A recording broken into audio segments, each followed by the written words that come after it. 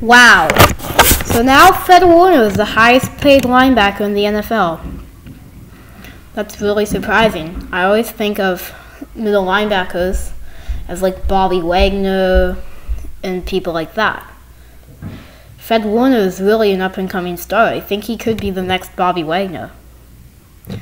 But what makes him unique is he can also drop back in coverage and pick off the QB. He does everything as a middle linebacker. He gets sacks, he makes run stops, he picks stuff off. He's the ultimate all-around linebacker. And I think that he might be the best defensive player in the NFL this year. At least the 49ers were finally not ignoring his greatness. And they agreed for a 5 years, $95 million extension.